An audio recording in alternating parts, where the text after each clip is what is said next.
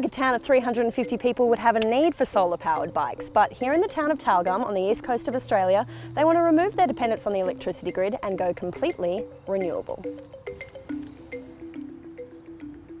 So Tyalgum Energy Project is a community energy project that aims to take the whole town of Tyalgum and the surrounding village off-grid and make them carbon neutral using renewable energy only.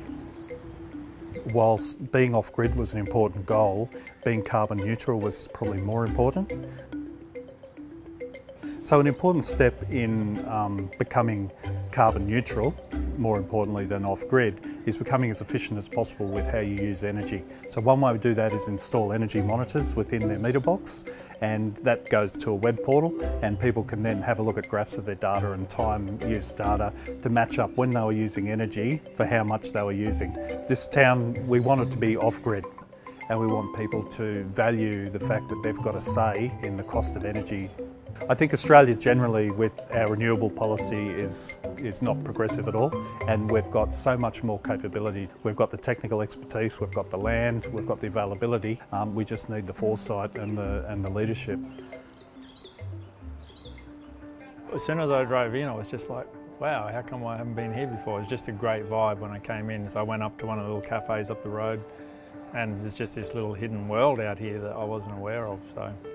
I bought the old butter factory down the road, and it was this big cool building that didn't have much use for it, and I thought, what could I do with this building here in relationship to educating the general public about sustainability and renewable energy in general. So my name's Paladin Nova, and I work in the bakehouse. Like a lot of people here, I've got a few different things I'm involved with. I know small towns at the end of the grid, it sometimes costs more to send power that far down the grid. We often get power cuts, so I think as an introductory kind of pilot exercise, it's great to look at this with small towns like us. The cafe that I'm involved with, we have a system that covers 30 to 40% of our use, and we're also looking to do it with some of the other businesses in town. Our first solar system that we've put in takes the energy direct and puts it into our system that we're using during the day.